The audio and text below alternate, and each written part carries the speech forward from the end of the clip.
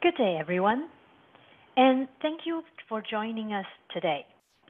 This webinar series, The Ecosystem of Academic Publishing, is brought to you by Crossref and IES Research.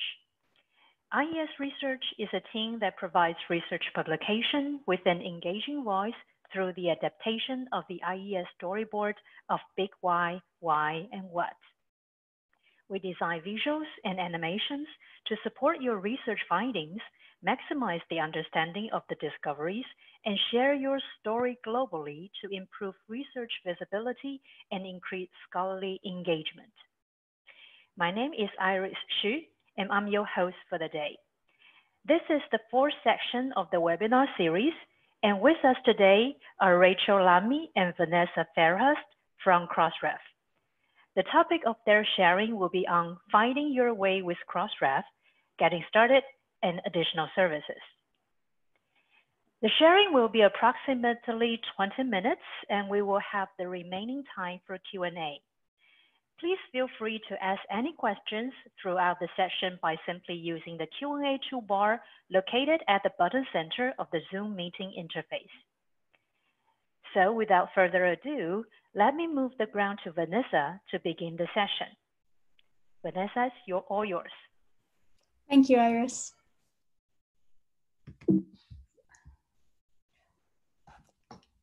So thank you all for letting us join you virtually today. My name is Vanessa. I'm Community Outreach Manager at Crossref, and I've worked at Crossref for about 3 years now. I manage our live local events, both online and in person. We get feedback and we get input from our community around the world, as well as letting people know how to use Crossref, our services, and where to find further help. With me today is Rachel Lamy. Rachel is the head of community outreach at Crossref. She previously worked in publishing before joining Crossref in 2012. At Crossref, she's worked in product management, managing our similarity check service, before moving over to the community outreach team in 2016. Today, we'll be talking to you a bit about Crossref's mission and purpose, how to find your way on our website, and we'll be giving a brief overview of some of our additional services. Last week, we held 2 webinars on why Crossref DOIs are important and how to manage your metadata at Crossref. If you missed these sessions, we'll be sharing the recording, slides, and the Q&A transcript from all of our webinars, so you'll be able to catch up. So this is our mission at Crossref. Crossref makes research outputs easy to find, cite, link, assess, and reuse. We're a not-for-profit membership organisation that exists to make scholarly communications better. So we always say, we're not just about DOI, we're about how we fit into the scholarly ecosystem as a whole. At Crossref, we now work with over 16,000 member organisations around the world. And these organisations come in all different shapes and sizes. We have about 40 members of staff based in the USA, the UK, Ireland, France, and Germany. We have a 16-member board, which is a cross-section of our international publishers. And we have a metadata store of over 116 million scholarly content items. So as I've just said, a DOI is just the start. We offer a wide array of services. Some of those we're going to cover in our session today, to ensure that scholarly research metadata is registered, linked, and distributed. And we preserve all of the metadata that we receive, and we make it available via our open APIs and search tools. And you can find everything that you need to know on our website. So we're going to have a quick look around, and I can show you where some of these things are. So if you go to our website, which is www.crossref.org, and we're now onto the website. This is the main page that you'll land on. And we will just take a very quick look. So if we go to the very beginning and we want to apply to become a member, we'll click there. And this will take us to our Become a Member page. And here you'll find all the information that you need to know before you become a member. Things like, are you eligible for membership? How much does it cost? What your obligations are? Once you feel that you're ready, you can start here.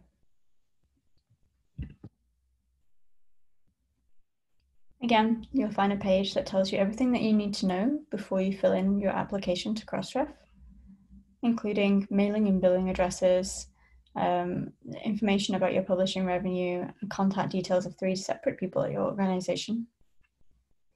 Once you have all of these details, you can click the Apply Now button, and you'll be taken to our application form. It's pretty simple. You answer some questions, and you send these off, and it will automatically go to our membership team, who will then get in touch with you. So if you're already a member, let's go back to our first options. You can go to our member page.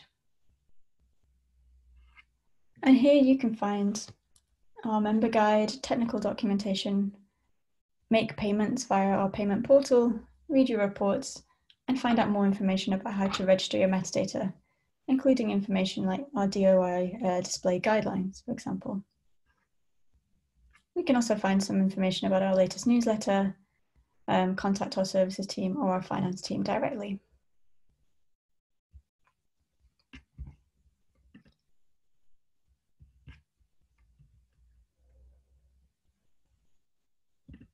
If I go onto our Get Started page, again, this is a page for when you're a new member, and it has some information mostly about registering your content and starting to link your references using Crossref identifiers, which I'll be talking more about shortly. From here, you can go to our content registration guide. And this tells you the basics about how to register your content at Crossref, including how to construct your persistent identifiers, your DOIs, and the different ways in which you can register your content. If you want to find some more information about that, you can look at our services page, and you'll find that we have an overview of our different services here. So this is our overall services page. It includes all of the different services we have, including metadata retrieval, registering your content, reference linking, cited by, the funder registry, similarity check, crossmark, and event data. You can also find fact sheets available in different languages. These are the languages we have available at the moment. And you can click this and be taken to a fact sheet. This one is in Bahasa Indonesian.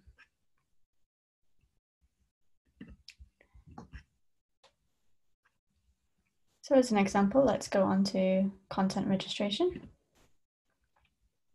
And again, this gives you an overview of the content registration service, some details about how it works and how to do it.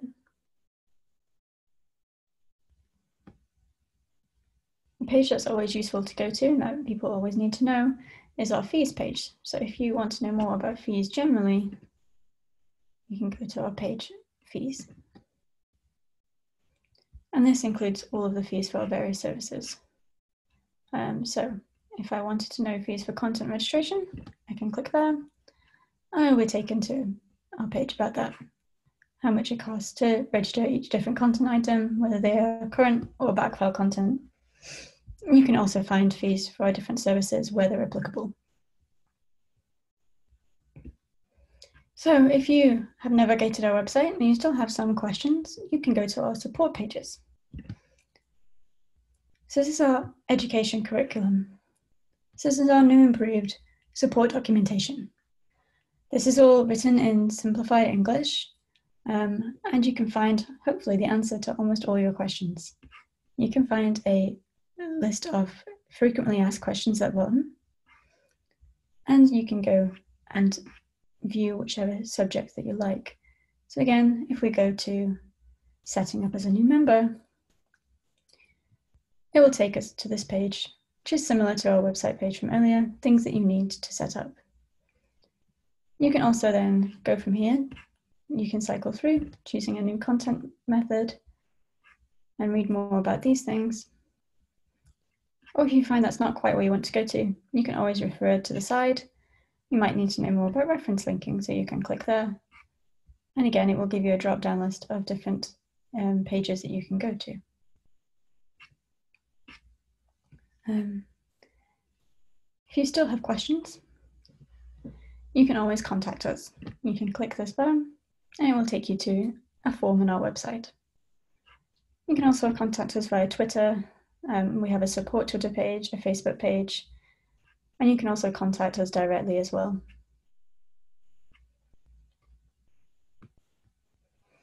A couple of other things to mention on our website. If we go back to the home,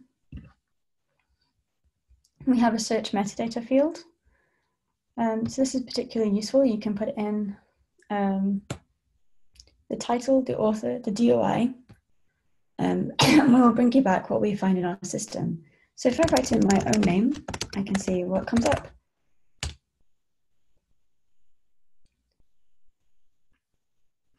And here are all the articles that we found. We found nearly 3,000 journal articles with the name Vanessa Fairhurst mentioned somewhere. If I want to be more precise, I can search for a DOI, or I can give some more information, such as the title, and I can try and find the article that I'm looking for. So if I instead try this DOI, one has not found it.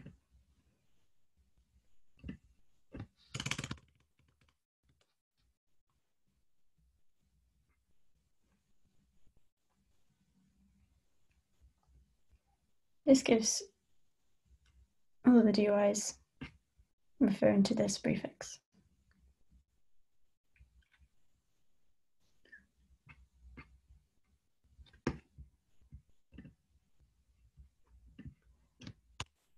You can also here search for the site itself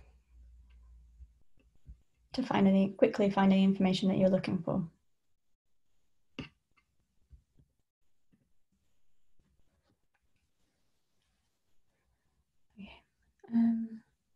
One of the other things you might find useful is for looking at our events and webinars, like today's webinar.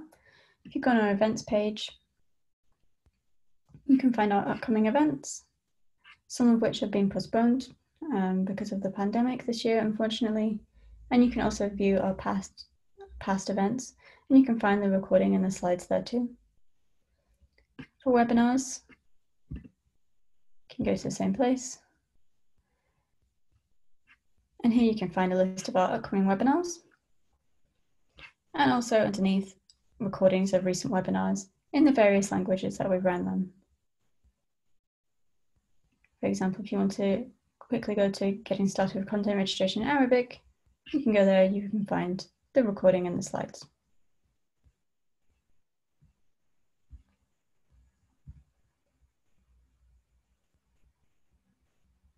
You can always find the quick contact button on our homepage as well.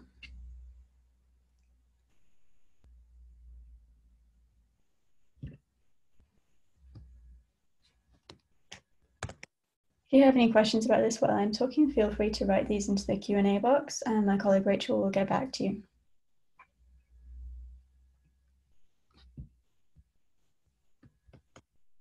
So we're now going to talk to you about some of the services that I briefly mentioned there. So these are some of the other services that we offer at Crossref: reference linking, cited by, similarity check, and crossmark. So reference linking means hyperlinking to Crossref DOIs when you create your citation list. And this makes it possible for readers to follow a DOI link from the reference list of a published piece of work to the location of the full text document on a member's publishing platform. And this builds a network infrastructure that enhances scholarly communications on the web. And this is because DOI links don't break over time as long as they're maintained correctly. Publishers used to sign individual agreements between each other to be able to link to each other's content, but this wasn't sustainable as publishing grew, so Crossref was formed to provide a central solution to this. Reference linking is an obligation for Crossref members. If you're a member, you should be linking your reference list using DOIs where there are DOIs available. You can see this example from PeerJ, and if you hovered over the link made in the reference, it would show you the DOI.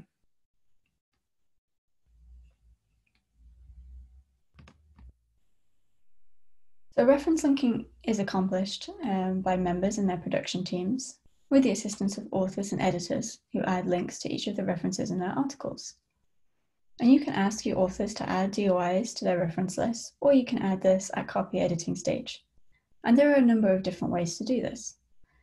You can, including via a search engine for individual articles, which is very easy, but it's quite slow. You can query the Crossref API with XML, which is very efficient, but it does require some skill. And we also have our own lookup tools, which I'll show you in the next slide, which make it a little bit easier to copy and paste in a batch of references and return the DOIs. You can use Metadata Manager, or you can use third-party tools such as OJS 3.1.2 to do this.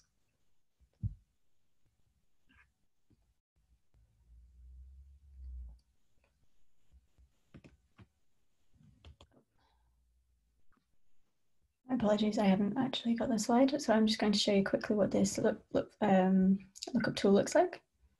So here, for example, if we click this is our reference matching tool. So here you would copy in your reference list, making sure that there's one reference on each line, click the match to DOIs, and whenever we find a match in the system, it will bring up some of these. Again, you might want to check that the matches are correct. Sometimes it might bring up incorrect results. Just if there's a very similar named article, we might not find the correct match. Similarly, our simple text query tool. Again, you can copy and paste in your reference list. It will bring back the DOI links that we can find. And you can also deposit your reference list here too by logging in.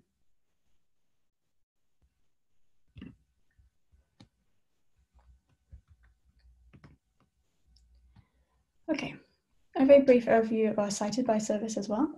So a good next step once you're linking your references is to look into participating in our cited by service. So it's kind of like the reverse of reference linking, as it lets our members show authors and readers what other Crossref content is citing their content.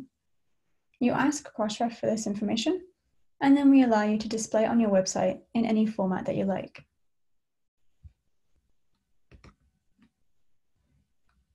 You can see an example of cited by on the slide. So by clicking on the list of cited by matches on the side here, you can then see the items that have gone forward to reference the article that you're reading, perhaps helping you to find more relevant research. There are many online citation indexing services available, but what's different about cited by is that it lets our members display cited by links on their content, on their website in any way that they wish. It also only counts the citations that we see in Crossref, so this might differ from other citation scores as they are looking at a different set of data. So this benefits the readers of the content because they can get a sense of how often the content has been cited and how easily, and they can easily click these links to go to the citing content. And how often something is cited can also be useful information for publishers, authors, research institutions, and funders. So once your account's been enabled for cited by, and you can email our membership team to do this, you can then ask or query Crossref for the articles that we can see are citing your content. The simplest way to do this is to log into the admin system at doi.crossref.org and enter the DOI that you want to query. This will then return a list of other articles that are citing it. For XML users, you can query by uploading XML files to our deposit system, and we will return a list of the matched citations. At the time of me putting this presentation together, we can now see over 1 billion cited by links in our system. You can find some more information there. So I'm now going to pass over to Rachel, who's going to talk to you a bit more about our similarity check service and our crossmark service, and give a bit more information on where you can find help.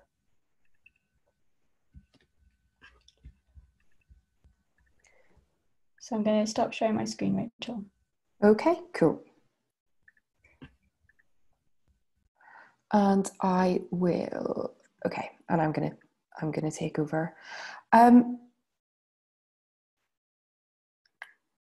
Okay.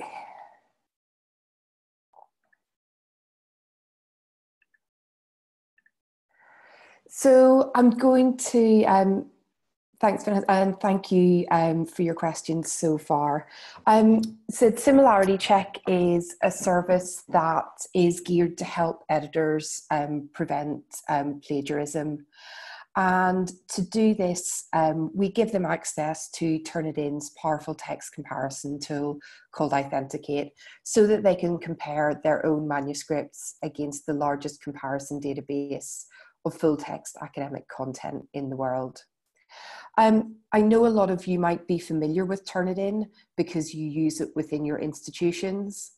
Authenticate is, for Similarity Check or Crossref members, is unique because it gives Crossref members a reduced fee to use the service because they contribute their own published content to the database. And it also means that the organisations using Similarity Check, they get access to the full text content in the database. So it gives greater peace of mind for editors trying to determine a manuscript's originality. There are fees associated with this service, both as an additional piece of membership fee and fees to check the original documents. And it's important to note that members need to fulfill certain criteria to qualify for the service. So they need to make sure that their content is available for indexing in the Authenticate database. On this next slide, I provided a link to full information about the service because there just isn't time to cover everything today, but that will give you full information on the fees and how you can qualify to participate. To use the service, if you are a Similarity Check member, you can upload a document that's been submitted to your journal to Authenticate. And manuscripts can be submitted in a number of formats, including Word, text, PDF, and HTML. And it produces a similarity report, which shows the percentage of similarity between a submitted manuscript and content existing in the database. And users then can compare, as in this screenshot, the original and the database documents side by side. There's no magic number. There's nothing to say that 30% means that there's a problem with the paper. It needs the editor to look at the comparison and make a decision as to whether the similarity detected is legitimate or if further investigation is required. The next thing I wanted to talk about is our Crossmark service and why it's important to update content. So anyone reading a manuscript needs to know that they can trust the research that they're reading. And publishers and journals are the authority on this. And it's also worth noting that it's not bad or negative to update the content that you publish. It helps to maintain the scholarly record, and it's an important job for publishers to do. After a piece of content is published, say in a journal, it can change and readers need to know. So it could be an update or a correction, or occasionally retractions get reported or articles need to be withdrawn. So publishers needed an easy way to communicate these changes to readers in a consistent way. So we launched Crossmark back in 2012, and it's a button that when clicked shows the reader if there have been any updates to the content and any additional information it would be useful to know. An important thing to note about Crossmark is that we did used to charge additional fees for this service, but as of 2020, we've removed any charges on the Crossref side for participation. This is an example of Crossmark. So you can see on this Taylor and Francis article, I can click on the check for updates Crossmark button, and there are no updates available. So I get a pop-up window, which you can see to the right, to say the document is current, and it displays a link to the publisher maintained version. And you can also see additional publication information, such as authors, clinical trials, funding, and license information, all below that. Here are some examples with updates. So clicking on the cross mark button shows that this article has a correction made to the original version, and you can click on the link to view further information on why the correction has been issued. Or on the right hand side, you can see that in this case, an article has been retracted.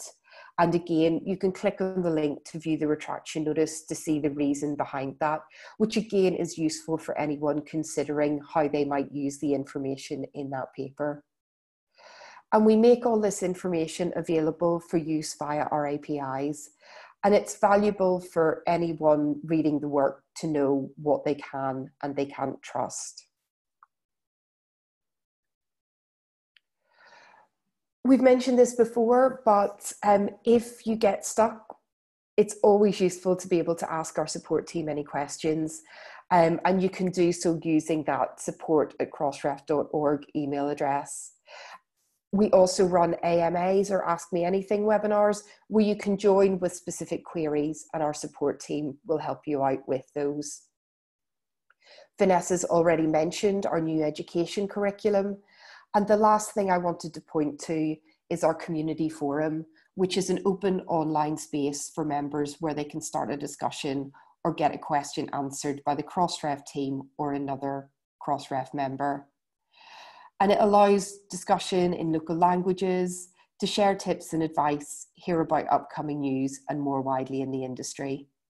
And we've had over the last few webinars, we've had a series of questions that we've not been able to answer fully on the webinar. I suspect today will be the same. So we're going to put questions that we can't get to here in the coming weeks so that you can catch up and get answers to those.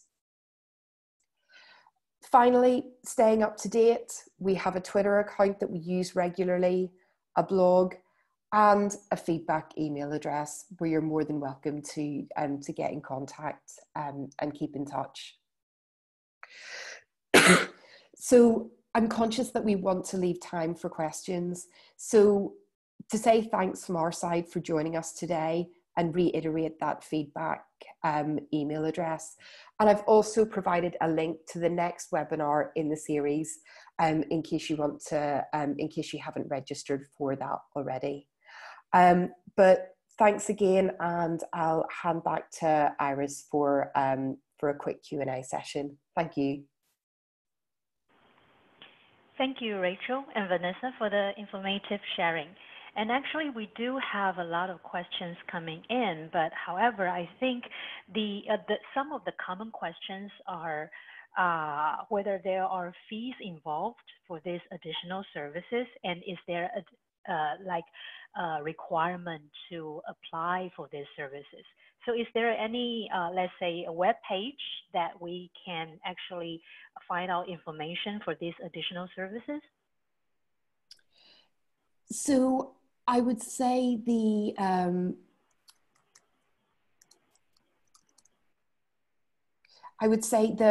best place to go to find more information on the services is this overview screen. And this gives an overview of the different services. It will let you know if you need to be a member or not to be able to participate in them. At the moment, the only service for members that requires an additional fee is Similarity Check. But from this page, you can link into information on the different services and find out more about what you need to do in order to enable those.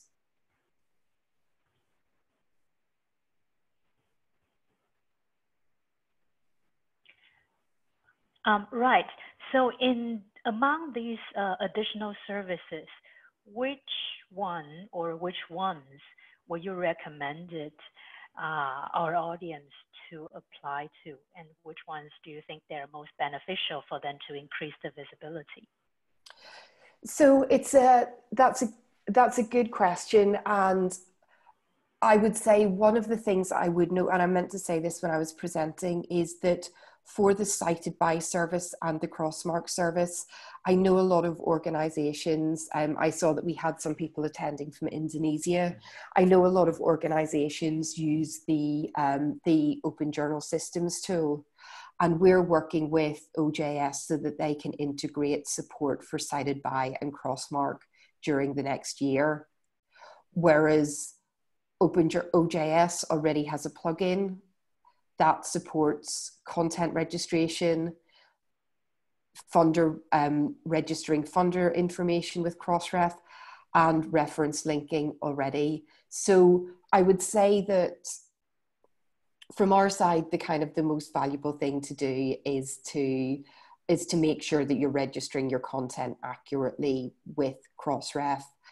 And if you can link your references, then that does connect up your published research to other research available on the web in a consistent way. In terms of the services that most of our members are really interested in, I would say that Similarity Check is one of the services that has seen the most uptake among Crossref members, just because a lot of publishers and a lot of publications understand that, you know, that they want to prevent plagiarism, and they want to make sure that the articles that they publish are original and haven't been published elsewhere before. So I think in terms of day-to-day running of a journal, Similarity Check is very useful for journals to be able to ensure the integrity of what they're publishing.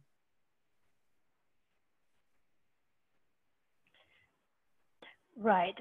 Thank you, Rachel. I think this additional services are all very valuable for our members to not only to have a consistent identifier for their data and as well as the articles, but also link with other research outcomes and connect them so that these outcomes and articles can be seen by a wider audience. So we do have another questions coming in, which is, I wonder if there are institutional repositories that they are members for Similarity Check. So or maybe an institutional member for Similarity Check. Yeah, so I know that a lot of institutional repositories have access to the Turnitin service by virtue of the fact that their institution subscribes to that. For the Similarity Check service, 90% of the journal content needs to be indexed, needs to be available for indexing by Turnitin for members to be able to participate.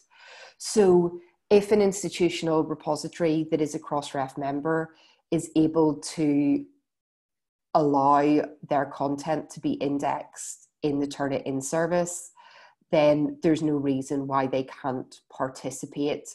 But I would say from our side, it's more the journals that are Crossref members or the publishers that are Crossref members who are participating in the services rather than the repositories who are getting access to it via their institutions. I think sometimes as well, we find that the institutional repositories are using DOIs from DataCite, which is another DOI registration agency. So as such, they're not, you need to be a Crossref member and assigning Crossref DOIs to participate in the service. So I think there is that, there are some things to kind of check with us and that we work with organizations to check before they sign up to participate. So I think that's a good thing just to, again, to contact our support team about and check if you'd be applicable to participate before kind of thinking about that. Right, thank you, Rachel. Due to the interest of time, I'm afraid that we may not be able to answer all the questions. However, for those questions that not have been answered, we will answer them offline, and we will post all the questions onto the Crossref communities for your future retrieval.